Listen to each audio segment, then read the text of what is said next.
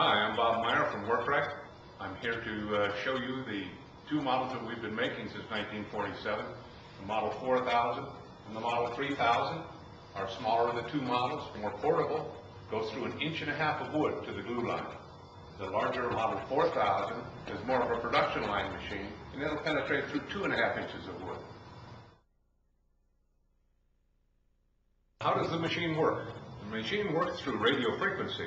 Radio frequency is developed in the generator, whether it be the 3000 or the Model 4000. It goes through a 13-foot coaxial cable into the handgun box. The energy goes out the width of this foot, about 4.5 inches. It goes out 1.5 inches back to the other foot, or 2.5 inches in the Model 4000, back and forth between these 2 feet. Our frequency is 27.12 megacycles. That means that 27 million times a second, it changes direction, back and forth, making the moisture molecules in the glue go left and right so fast that they bump into each other, creating friction and heat. That's what heats your glue joint.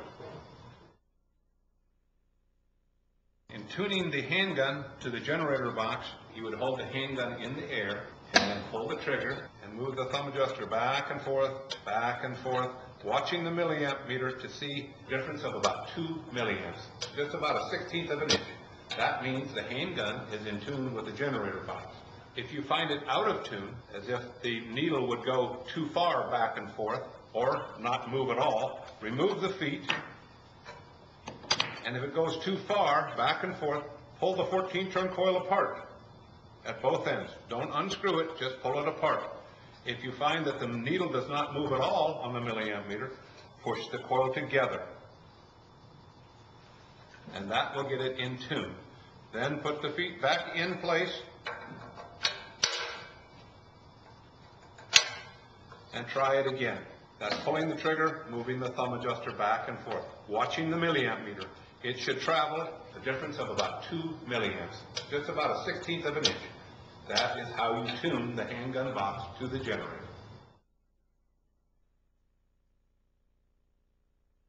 For different width projects, that's how wide the project is. You can take the feet that have pins that are off center and turn them around and plug them back in. This will allow you to get high heat when you have a wider space between the feet for a wider board, wider than 2 inches. If this is not wide enough, then perhaps you need what we call special electrodes, and that would be these 2 feet. And now you see that's very wide between the 2 feet. So if you had a very wide area, that would be what you want, these small special electrodes. We also have roller electrodes, and the roller electrodes plug in, and that would allow you to roll along at a rate. The rate would be every 4 inches, about every 5 seconds.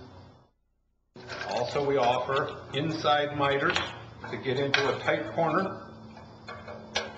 You would use these to get into a 45-degree angle corner. We also offer outside miters, and these would be for an outside corner, as you can see. However, in most cases, the outside corner can be reached easily with the flat or standard feet, as so. Understanding that we're dealing with a radio frequency, it is truly like a radio. And knowing that, we have what we call a thumb adjuster. This is a compensator for the density of the wood, the type of wood, the thickness, the amount of glue, all of those things. So every time you're using this, you're pulling this red trigger and you're moving the thumb adjuster. The thumb adjuster will allow you to get high heat on the milliamp meter. This means that you will do the weld quickly. When we're doing this, it's often asked about a metal workbench or extension cord, things of that nature. A metal workbench is okay to use as long as you have something between the metal and these electrode feet. Extension cords will just cause a voltage drop and you won't be able to get your high heat. Now, what happens in arcing and things of that nature, if you touch the metal clamp, you can get an arc and it will look like this.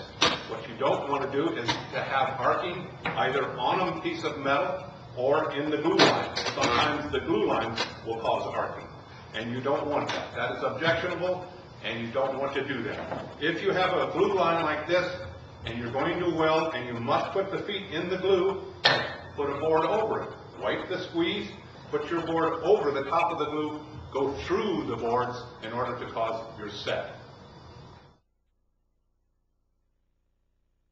When using this machine, realizing that it's a radio frequency machine, it reacts just like a radio. The thumb adjuster that we mentioned will go forward and back in order to attain our high heat. So forward is not high, backward is not low. It's more like tuning a radio where you hear your station better, oops, I passed it, going back the other way. Two ways to know if you're achieving high heat. One would be to watch the milliamp meter and notice that it goes high on the scale. The second would be to watch the glow lamp on the face of the handgun. As it gets brighter, it will correspond to the milliamp meter. As the meter gets higher, the lamp will get brighter. The often asked question is, what type of glue should I use? Knowing that it's radio frequency and it reacts to the moisture or water in the glue, any water-based glue will work fine. We recommend some glues that are pre-catalyzed, like Tech Bond 2, for example. What happens then is we heat the joint with the radio frequency, and it kicks off the catalyst and makes it strong right away.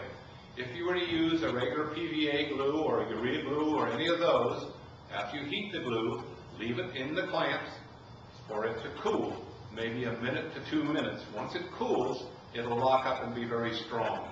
Remember also to always go across the glue line like this. Don't have the glue line in between the feet.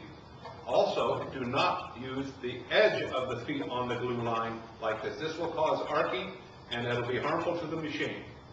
Okay, let's demonstrate how the machine will operate and how quickly it'll dry the glue. We're using a Tech Bond 2 glue, which is a pre-catalyzed glue, and because we are heating the glue, it will kick off the catalyst and work very well. However, it'll work with any water-based glue because it works on the water in the glue. You can watch the board here and watch the glue line as I put the two boards together, and you will see how quickly we can set the glue. Notice the steam coming out of the joint? 5 seconds or less is what's recommended. That quickly we have caused a set in the glue. We've released the moisture out of the glue, and the two boards are locked together. The boards you can still see, you can wipe the squeeze. The glue is not cured, it is set. That's important to know. It must be set, not cured. No matter how long we leave the machine on there, it will not cure the glue. That is a 24-hour process, a chemical process of the glue itself.